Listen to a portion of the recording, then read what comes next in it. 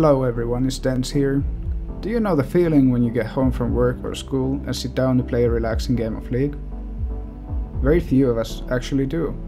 This painful Season 10 I ended up in Gold Elo and decided to start fresh on a new account. You must have seen a of Challenger videos telling you that you'll hit Diamond with their 5 warding tips. Well, that's kind of the opposite of what I do here. You can watch me try to crawl my way into the Platinum this upcoming season.